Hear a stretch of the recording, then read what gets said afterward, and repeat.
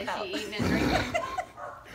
Okay, not only is it COVID-19 time, but for the snake's benefit, we forgot to brush her teeth this morning, so we're trying to save the snake. Okay. I'm sorry. Snakes can be sensitive to some coronaviruses. Anyway, so that being said, Can I get this, please?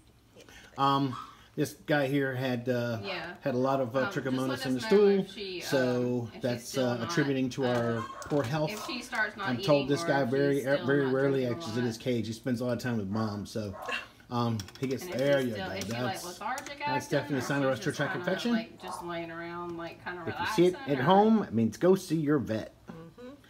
Okay. So we're going to send home some antibiotics for his upper respiratory tract infection. I've already started his dose for trichomonas. We'll see how well that works between now and next week.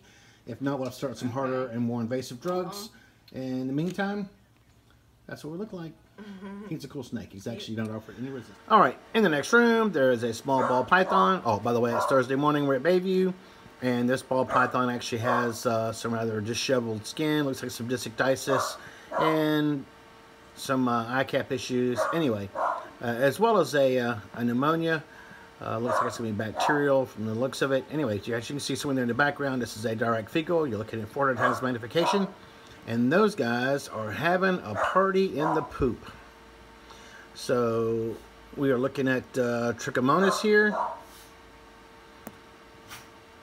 You can tell Trichomonas from Histomonas by the way they move around. And these guys are definitely trick. So anyway, there you are. See them in the background. This is basically going to be a +3 on the 4 scale. And this is definitely one of the reasons our buddy is not being so healthy. So, we're going to take care of this and send him some antibiotics. And chances are we can improve this snake's life quite a bit. Alright.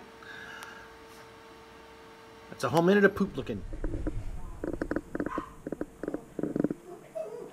Alright, it is Thursday morning. We're at Bayview. And this cutie here actually looks a little rough. We're getting ready to shed. Looks like we've already dropped the eye caps already. But if you'll notice, there's some sores and stuff on the head, and I've already seen one mouth opening gasp. Not as bad as I was anticipating, but you can actually see some redness and stuff around the mouth. And as soon as we open up, I'm hoping to get a picture of what the glottis looks like. If not, I'll just have to go in the hard way. Oh no!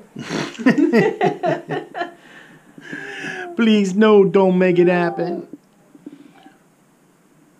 Patience. There you go. Come on, you can do it.